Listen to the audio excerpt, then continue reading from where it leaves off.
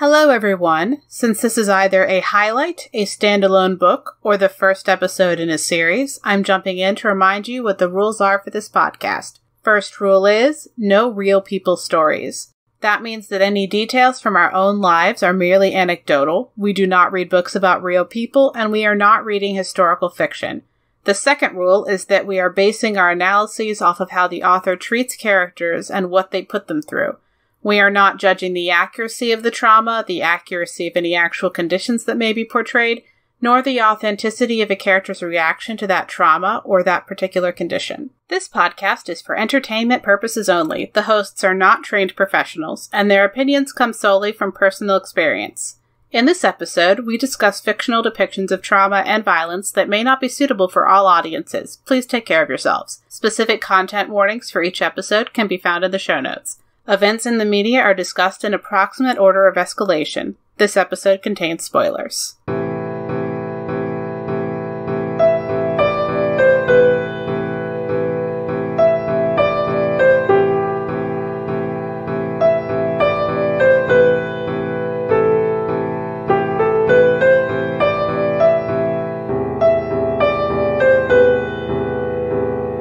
Today on Books That Burn, we are talking about Soul of the Fire by Terry Goodkind, a book that definitely had a plot surrounded by a lot of sexism and other things. Hi, I'm Nicole. And I'm Robin, and today we're discussing Soul of the Fire by Terry Goodkind. Okay, so I'm going to be very blunt. I read the entire thing and hated it. Nicole, how did you feel about this?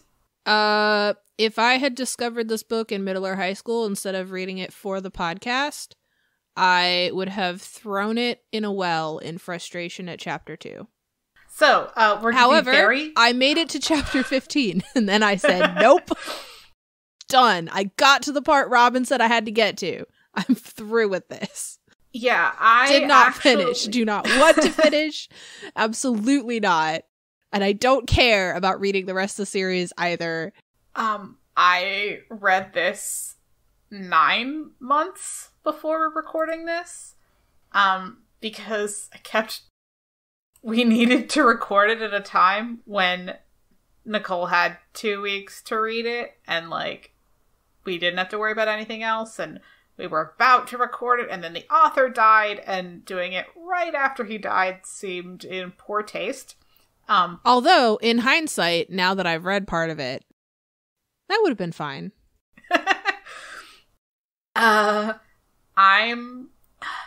Okay, so... That was a joke for legal purposes. Yes, no, that was absolutely a joke. So, we read it, we didn't like it. I read the entire thing, and I understand that this is partway through a series, and that there's backstory I missed from earlier books. I was talking to someone who had read those earlier books while I was reading this, so at the time I was caught up on relevant backstory things.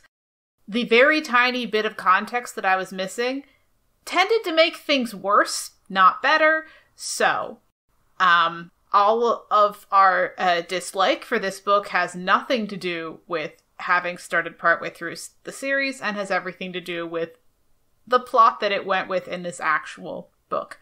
Yeah. So, also, and our first topic is gaslighting, so we will get to this. Mm-hmm. But having not read the first few did not make this hard to follow. Oh, no. At all. Mm-mm. So... Oh, it was understandable. Yeah, it was very clear in exactly what it was doing, unfortunately. Yep. So, with that disclaimer out of the way, on to our factions. We have Richard, Kalan, Zed, Kara, Fitch, Morley, Beta, Dalton, Teresa, and Claudine. Our first topic is gaslighting. There's so much. Okay. There's so much. There's gaslighting of us as readers. There's gaslighting the characters. You had a couple specific things you wanted to mention. Yeah. So, there's a bunch of stuff. So there are two magical elders, teachers that are ostensibly guiding our main character on his magical journey to learn anything, I guess, despite the fact that canonically he has been trained in half of his magic and the other half is ignored because the one elder just didn't get to it for a while. And it's relevant to the plot, so now they have to talk about it. And these two elders spend like an inordinate amount of time telling our main character something, then a chapter later saying, oh, just kidding. No, that's not what's happening. And then another chapter later having a private conversation between themselves, basically going, okay, I know we lied, but this is fine. But they lied, but it was weird because the way it is done as a reader, I have no idea. And I cannot tell if the thing that they said first and then said in private to themselves is supposed to be the lie, or if they lied and they're gaslighting him by pretending they didn't say the thing they said in the first place, but then why did they tell him? But then later it's like, but he's gonna come up against the thing anyway, because the thing that they're lying about is like the source of the problem, which is a problem that he and his new wife deliberately caused and is now coming after them to assassinate him, to attack him, and he is ostensibly the ruler, and it just goes back and forth forever, and it makes it feel as a reader like none of this is anything, and it feels like as a reader I am also supposed to be confused, even if I can pick it apart, and so, it's just frustrating. Having finished it, what they said in private was the real thing. Oh, yeah. No, I got that. Okay, yeah. I understood that, but the experience was frustration and not revelation. Yeah. Mm-hmm. And it feels like, as a reader, I am supposed to be confused whether or not I actually am. Yeah. And that was just, that I'm not kidding about feeling like I wanted to just throw this book, like, far away from myself forever because I was done with it. Yeah, it took me a week to read this. I don't think I broke it up with reading anything else during that time because I was just trying to get this done, and that was, this is the worst book I've read for the podcast. Like, and because I was reading it for the podcast, not just to review it and scope it out, with my written reviews, if I hate a book, I DNF, because that might mean it's like not for me, and I recognize that not all books are for me, and it's okay to stop. With this, because we were doing it for the episode, I thought, well, I have to finish it. Like, there has to be at least one of us who finished it, and that didn't make things better. So with gaslighting, there's so much where the book is telling us that these things are, like, awesome and fine. And so usually, I would think, okay, I understand antiheroes. I like antiheroes. Antiheroes are great. I would say that the vast majority of the books that I read, the hero qualifies as an antihero. Yeah, but when you have an antihero, usually, like, there's one way to generate conflict in a society is to have your hero be following either a different message or following it differently or more strictly or something than the society. So you can either have someone who's like, well, I know that this thing is bad, like, or it's illegal, but it's good, so I need to do it anyway. Or, you know, these things are so messed up that, like, lost my moral compass, figuring out stuff, like, whatever. You can have an anti-hero. I love anti-heroes. I love, like, I mean, there's characters where, like, I wouldn't condone everything that they do, but they're great characters. There's a setup in this book where you could have some really cool anti-hero, pro-living creature rights characters. Yeah. But instead, the anti-hero is all about just not communicating and brooding and, oh, I'm smarter than everybody else because I don't want to tell you anything and don't believe other people when they tell me things. He doesn't demonstrate being better than anyone, but everyone around him talks about how he's totally better than they are. And I'm like, well, show me. Just, all right. If you're great and awesome, can you like do some awesome things at all, please?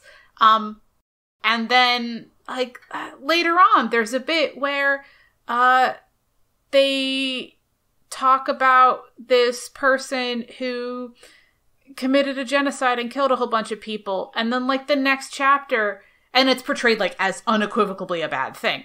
And then in like later that chapter or the next chapter, Richard talks about how in a previous book, he killed entire armies and did a whole bunch of stuff. And like, they don't use the word genocide, but the thing that he's describing that he did is the same scale of mass death as the person that they, a chapter earlier, were talking about how they were totally awful for doing all that. And so it was like, boy, it's awful that they killed all these people. I'm so heroic. Can I read the quote? Because I still have this open. Can I read your quote from the review? Yeah. Okay. Robin has a line in their review from when they first read the book that they said this out loud to me before actually physically writing the review. And then it also made it into the review. And both times when they said it to me, and then also when I just reread the review this morning, it's wild, not inaccurate, and terrifying. Robin starts out a paragraph closer to the end of the review that says, "The way genocide is portrayed is troubling." Yeah. And the problem is, like, it's not wrong, and it's also not wrong for the obvious reasons. Or not only the obvious reasons. Like, it's wild how much this book basically goes, everything the main character does is good and fine. And also it's good and fine if people are terrible to each other, but they're, including the main character, but they're technically the good people, so it's okay. But quite literally, and we'll talk about this in a later topic, everything certain other people do is not good and fine because of who they are. Yep. And the reason I'm just frustrating. And the reason I'm mentioning like that disconnect between like two different handlings of mass death and genocide is because I felt gaslit as a reader, because they would list like, yeah, here's all these things. That's how you totally know this person is awful. So in the previous book, Richard definitely did all of the things that we just listed are awful. But it's Richard, so it's fine. So it's and fine. Great and it's cool. Okay. And yeah. Nothing wrong with this. And that just keeps going. And one, I think probably the last point for this section. Kalan, his wife, is spoken of as awesome. Like, people are like, oh yeah, Kalan's totally great. But then she doesn't actually do anything. And sometimes has trouble figuring out very simple plot concepts. There's a bit where she warns Richard about something. Yeah. He doesn't believe her.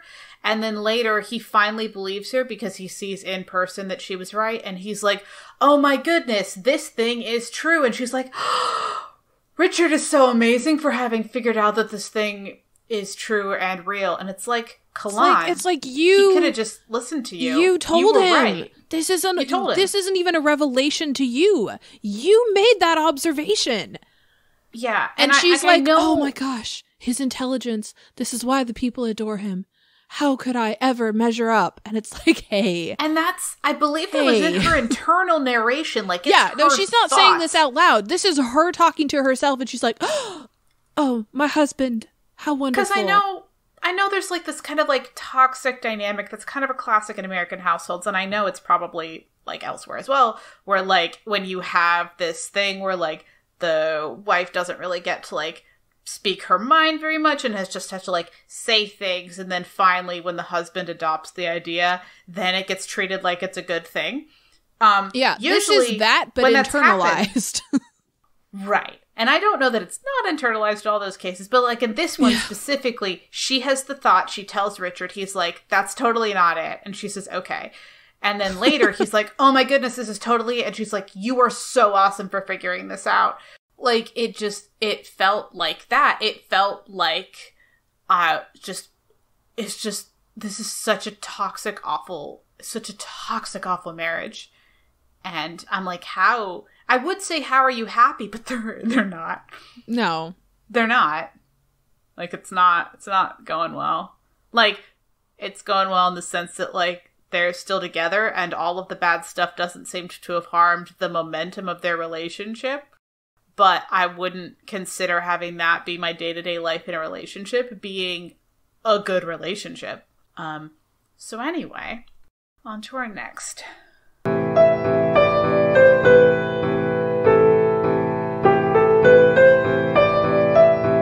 On to our middle topic, which is slavery. Oh, Robin, you know what I just realized we didn't mention? Which is a pretty big deal because it's kind of antithetical to our normal way of doing these episodes. We started with our main character this time, everybody.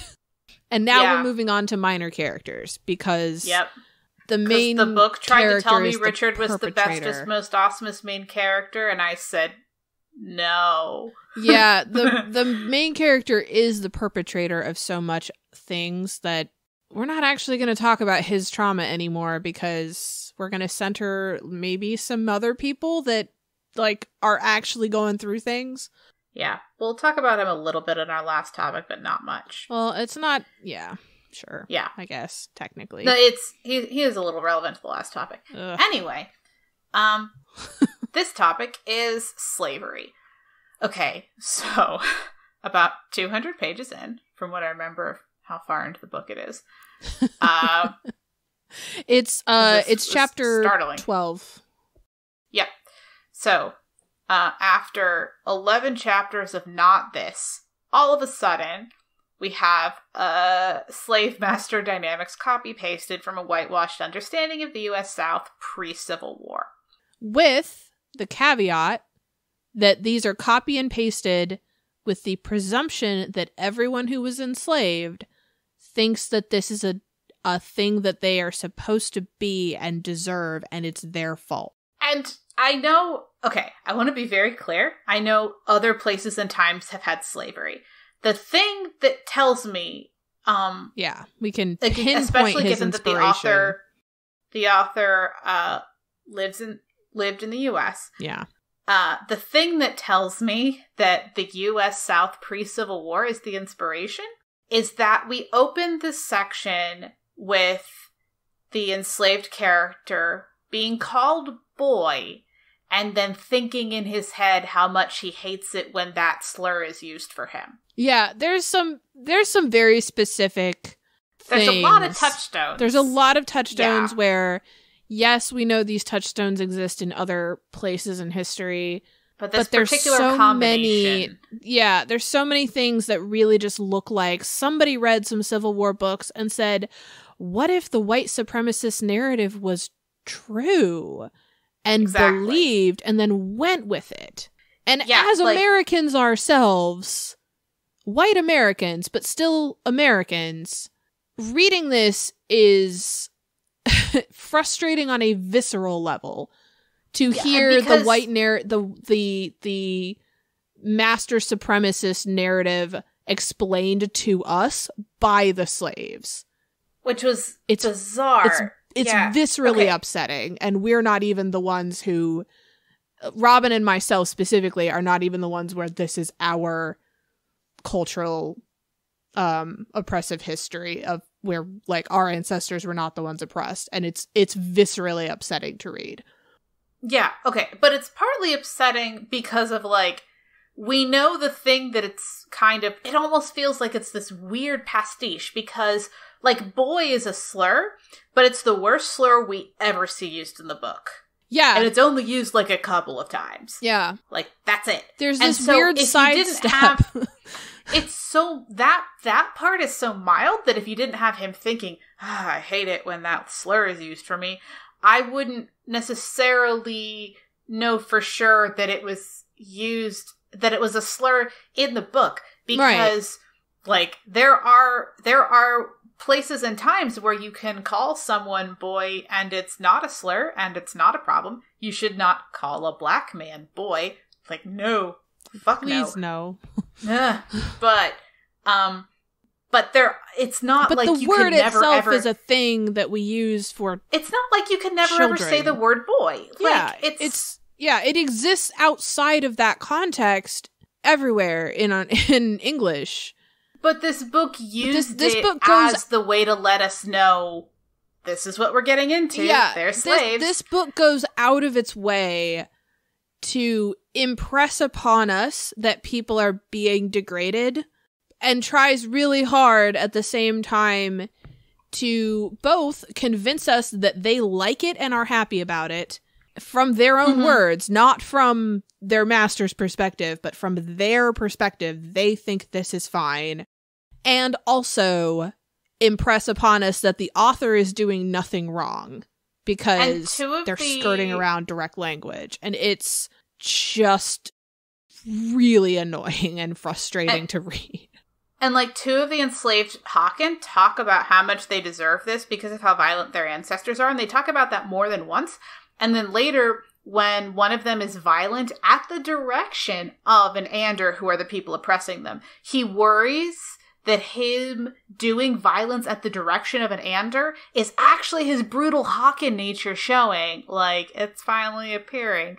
And it's just, and he and Beta have an entire conversation that I summarized as, "Hi, fellow oppressed minority. Do you ever think we'll not be evil, or are we doomed because our oppressors are perfect?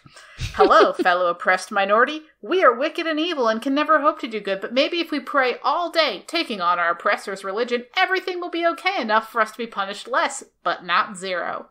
And I just want to point out, I said this, one of these characters' names is literally Beata. Beata.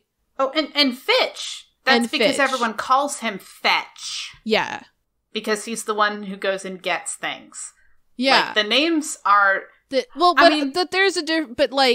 there's something slightly more...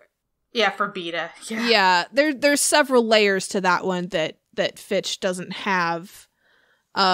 Not the least because that is a clearly degrading nickname and not that character's given name.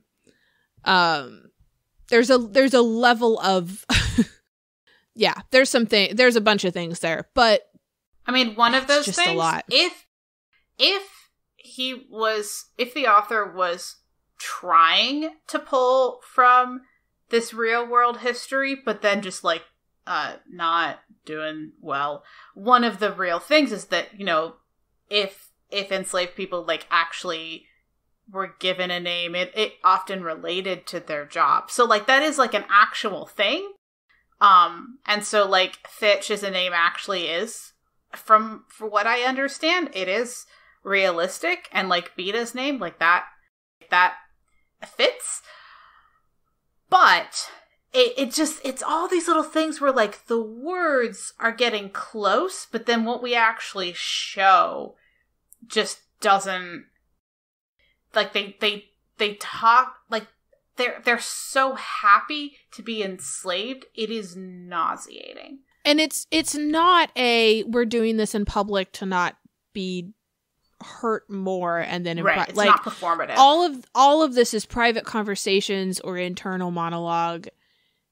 It's just, it feels nonstop anytime these characters are the ones on screen. And there's like, and again, in the part of the book Nicole didn't get to, like later on we have like power dynamics where men are over women, the Ander nobles are over the Hocken slaves, but with permission from noblemen, enslaved men could be over noble women to help further noblemen's goals. Yeah. And then the enslaved guy, I think he's technically a teenager, gets blamed for everything and completely scapegoated. So he's literally just being used And, like, the narrative is aware that he's being used. It's like, so, and this is part of what I talked about a little bit in the first section, where, like, you can absolutely have characters who, like, do terrible things and don't like, but something about the way it never lets up, and even in their private conversations, even though, like, bad stuff happens because they're enslaved and because they're powerless, they seem like talking to each other are, like, happy about being enslaved. The book never acknowledges problems and toxicity, and, like, it just...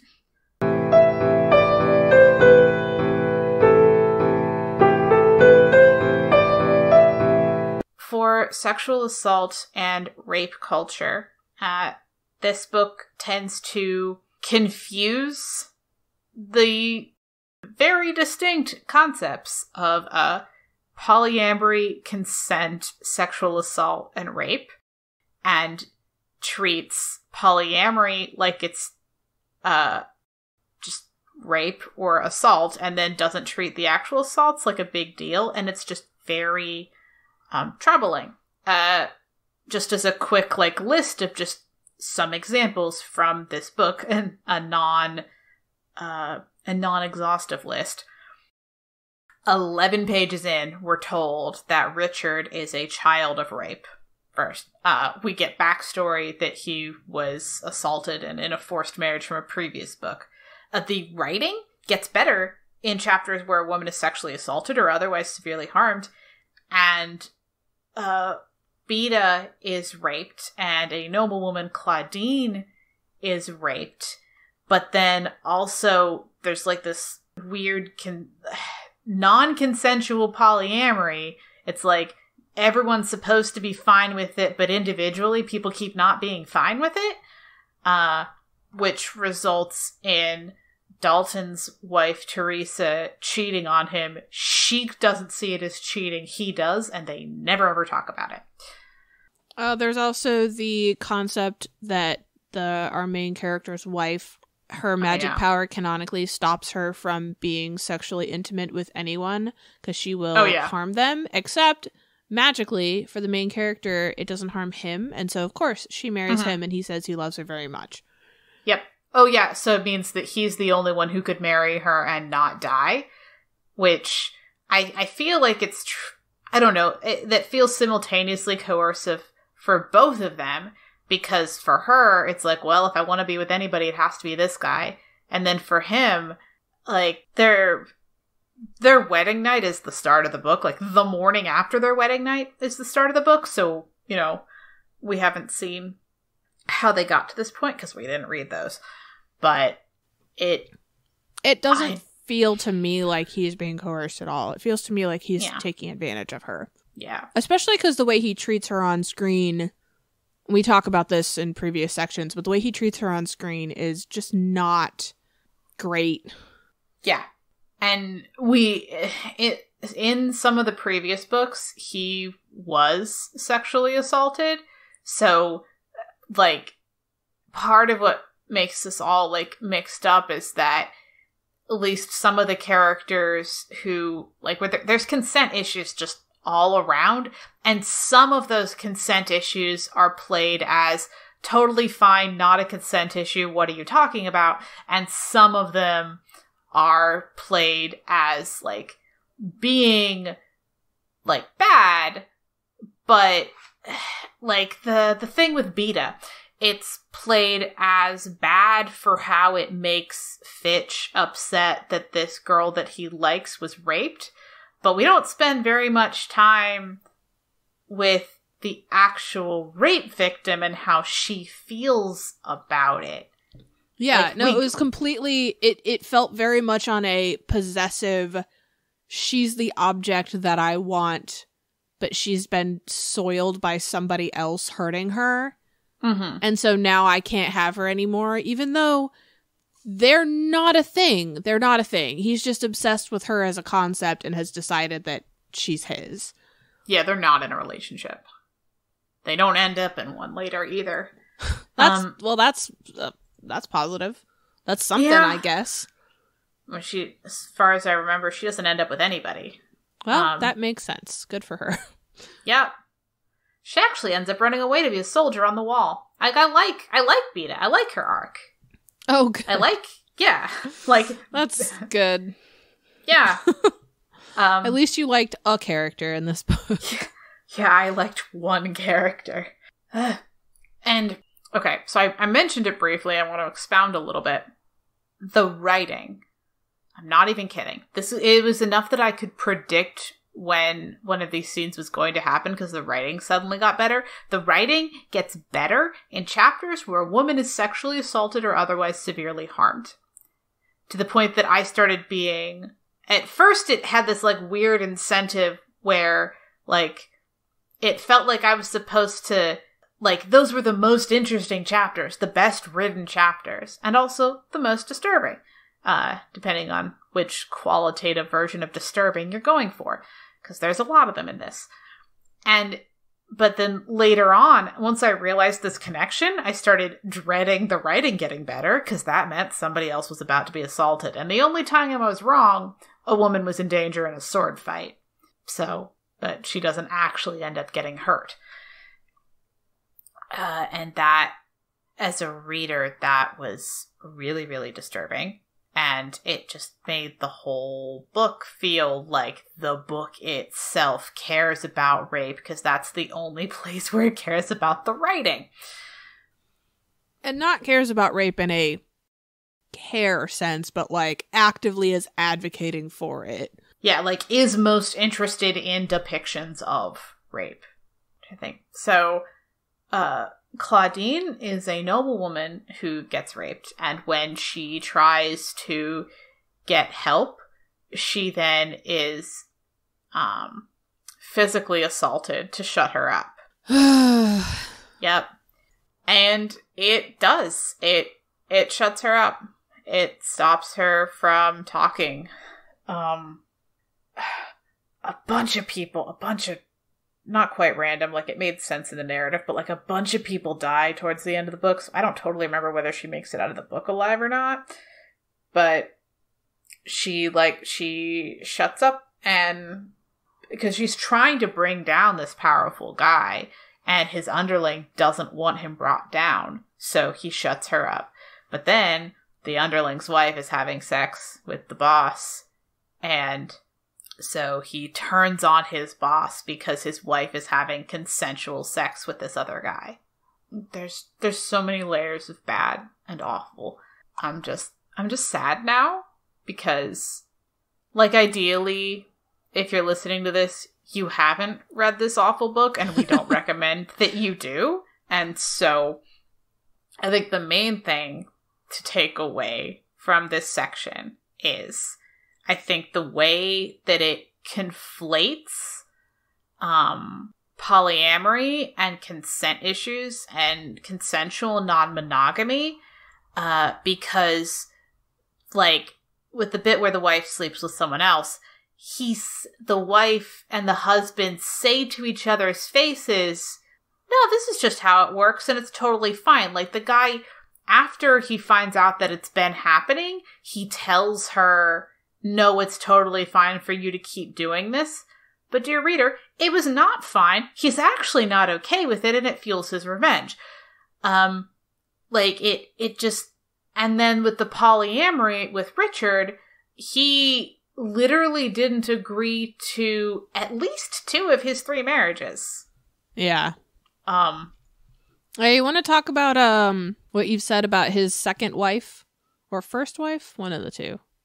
Oh, yeah, so partway through, because there's this prophecy that, will be fulfilled by somebody who is, thrice married or something, and Richard marries the person who he thinks of as the second person he has married at the very start of the book. But then later, someone shows up and says, hey, I'm your wife and I'm pregnant. And he's like, we have not slept together. I barely remember you. Yeah, we did meet in a previous book, but I don't remember you. And so, it's got, we could have talked about colonialism and weird, just patronizing thoughts about other cultures and thinking of other cultures as primitive. That could have been one of our topics. It wasn't, but we could have talked about it in topic 2, but we had so much that we just didn't. It says a lot. I bring that up.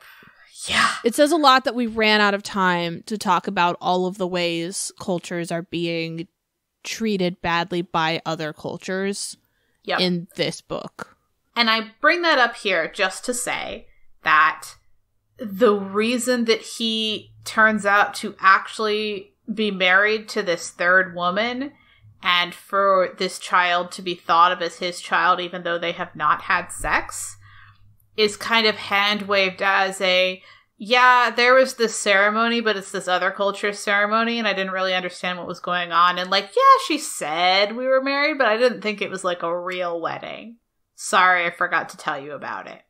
That's the explanation. Yeah. The explanation is I didn't bother to learn about another culture. A culture I was living with at the time. I didn't bother to learn about them. I didn't know what their ceremony was. But now that it turns out we are married, I'm going to take this very seriously. I need you to accept that this is now my third wife.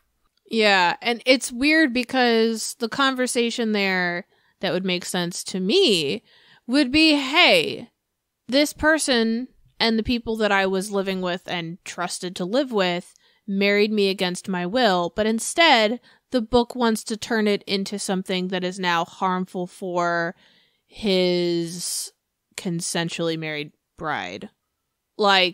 That's really terrible.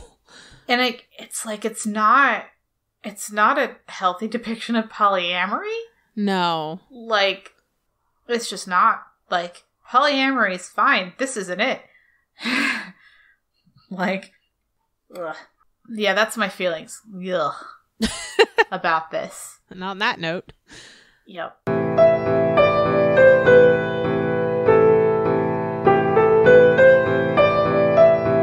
Hi, I'm Matt, aka Stormageddon, and I'm the host of CPOV Autographs at certainpov.com. It is a bi-weekly interview series where I interview folks from all over the arts, from writers to comedians to magicians to musicians, even actors, historians, podcasters, pretty much anyone who's willing to chat with me for a little bit. If you like interesting conversations with even more interesting people, go to certainpov.com or wherever you get your podcasts. And remember, music is life, and life is good. On to our wrap-up and ratings. For the gaslighting, I think it's either moderate or severe. The amount the book is attempting to do, I think, is moderate. The amount that actually happens as a reader feels severe. Yeah, I'm putting severe because we don't care about what the author was trying. It's how did they do it. Yeah. And the thing that happened here was severe. Yeah.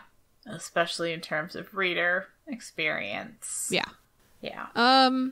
Slavery. Torture porn. Okay. I have a counter. To which one? For slavery being torture porn. I think that the sexual assault was torture porn, but the slavery was mild, which is a disturbing combination. I think that our category for torture porn is that you are supposed to agree with what is happening. Oh, and enjoy it. Okay, alright. Nope, I'm on board with that then. Yeah. Yep. Yeah, it's voyeuristic. It is. But yeah. Both of those categories are for very different reasons. But torture porn.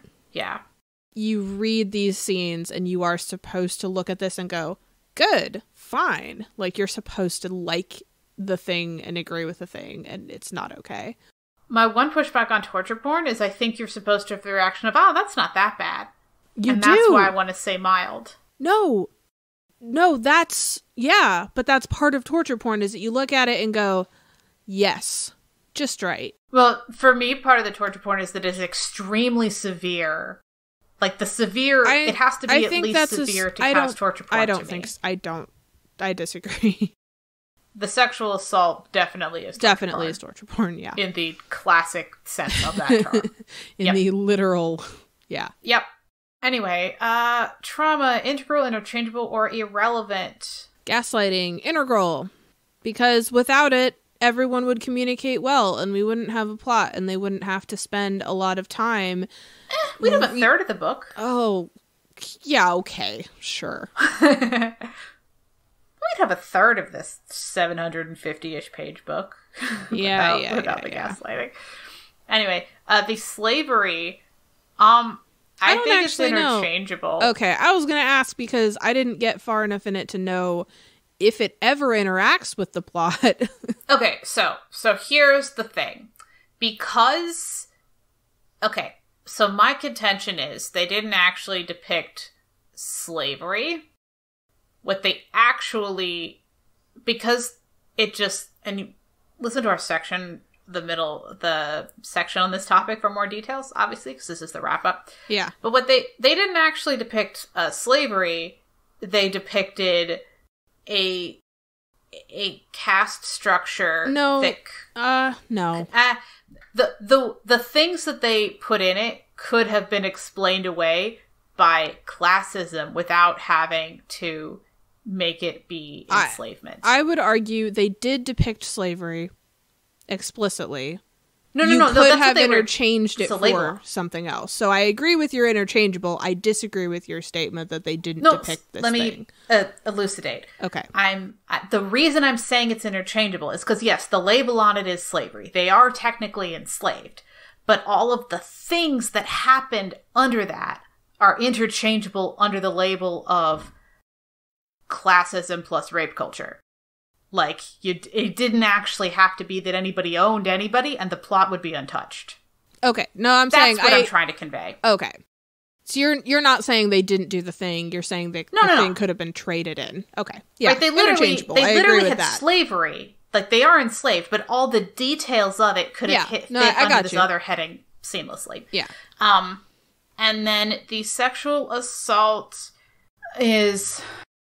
I mean, I think it's interchangeable. Is it interchangeable? There's so much of it that if there were none in the book, the book wouldn't happen. But almost all of the things could have still happened without somebody being assaulted. Like... Okay. I think, like, some of them would have been covered by blackmail. Some of them could have been covered with some other form of violence. But they didn't do things for the actual plot, generally speaking. I was going to argue that in the part that I read, it seemed pretty irrelevant. But if you think it actually has any bearing later ever, then sure, interchangeable. Care. Gaslighting. No. No. Just no. Torture porn. Slavery. No. Rape. No. Point of view. This is a lot of point of views.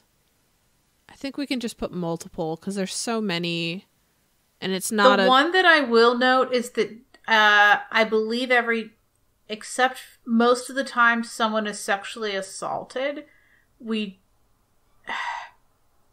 kind of get like an observer. Usually, I think there's one where we get the actual person, maybe. And there's so much sexual assault in this book that it's kind of disturbing how many times you're just watching it happen to somebody else. Given that there are so many, like, outright assault and dubious consent situations. Though the dubious consent situations usually happened with Richard, and they're played positively. Okay. But the ones that are definitely assault are usually not from the perspective of the person hurt. For the aspiring writer tip. So, did you know that you can write an epic fantasy book without sexual assault? Like, you can? And if you're gonna write one with sexual assault, please understand how consent works and when things are and are not consensual. Like, please. Just please. Yeah. That's my writer tip. Oh, no, actually, here's my other writer tip. Don't have your main character praise random cultures for doing basic things just because they're not your main character's culture. Yeah. Yeah. There's that. Favorite non-traumatic thing about the book? You had one. I do. Do you have one? I like the ending of Beta's storyline. Okay. Do you want my joke one or my real one, or what order do you want these in?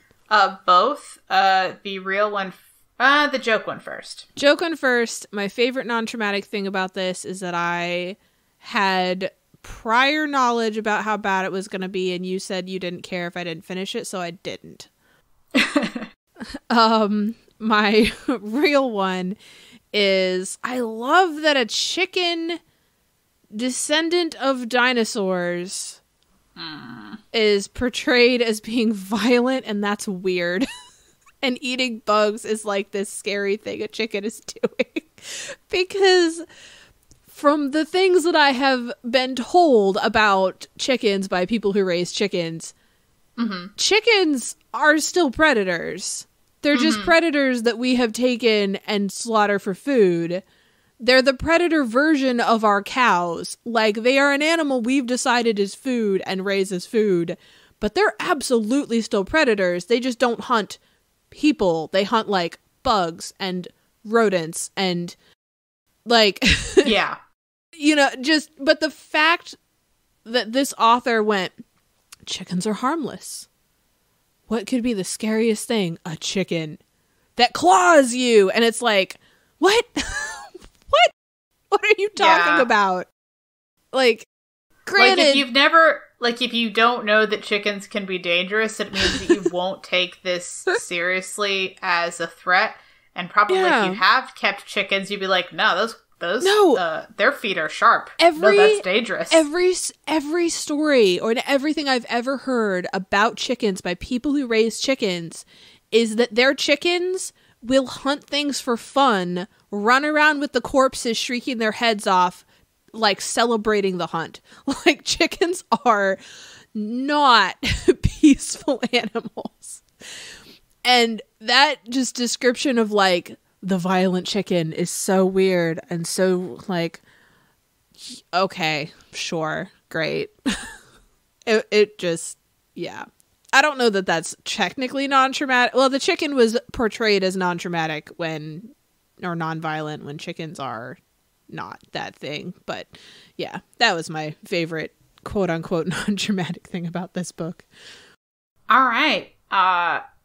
Okay. My brain is mush after talking about this terrible book. Thank you for making it to the end of the episode. If you did, yay! Proud of you. We probably wasn't hard to tell. We don't recommend this one. Nope. We don't. We reviewed it because this series is very popular and has over 13 books in it. Woo. I think it has like 20 something. Like, it has a lot.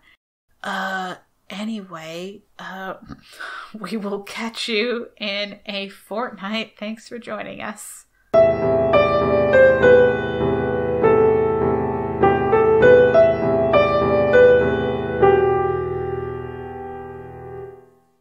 All music used in this podcast was created by Nicole as Heartbeat Art Co. and is used with permission. Our transcriptionist is Heather. Follow her on Twitter at MamaDragon20. We're proud members of the Certain Point of View Network. Find all the CPOV shows at www.certainpov.com.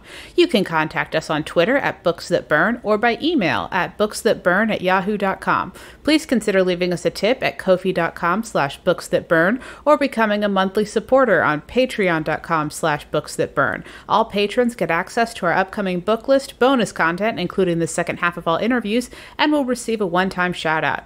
To get updates on our written reviews, recent episodes, and newly completed transcripts, subscribe to our fortnightly newsletter at buttondown.email/booksthatburn. You can find us on Apple Podcasts, Pandora, Spotify, or wherever you get your podcasts.